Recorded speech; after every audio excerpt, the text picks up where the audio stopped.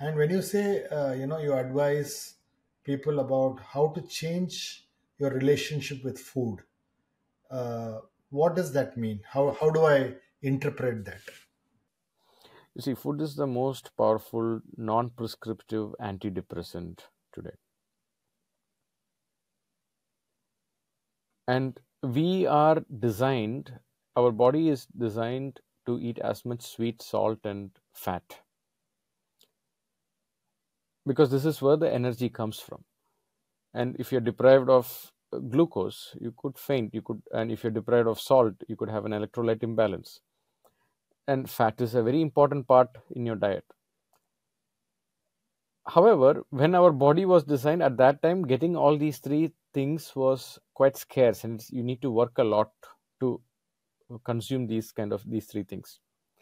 But today, by sitting and pressing some buttons in your phone, it comes on your tabletop what to eat and how much ever you want it. So it's today more people are having food for entertainment reasons rather than energy reasons, for the energy reasons. And in order to change that from entertainment to real energy reasons, a lot of emotional well-being also has to happen. So if I'm sugar or salty food or fried food, it gives a lot of comfort or emotional comfort to people. And when I'm stressed, maybe let's go and eat some sweet. It'll help me feel good. So and it's natural because when you eat this, it gives you energy, and our ancient brain and nervous system, it is designed in a way when you are stressed, you need more energy. So when you consume food, you have more energy to deal with it.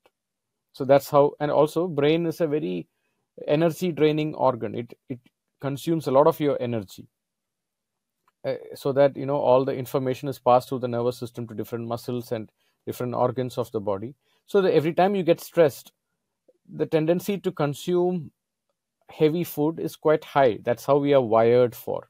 And nature, on one hand, it has designed our body to live in scarcity, but on the other hand, we are also wired to be fat. So we have to fight our genetics. In today's technological advances, where heavy, rich in sugary food is so much in abundance, so we have to fight that genetic gravity to live healthy. So it comes with a lot of self discipline, and that self discipline comes with emotional well being. So that's where this concept comes.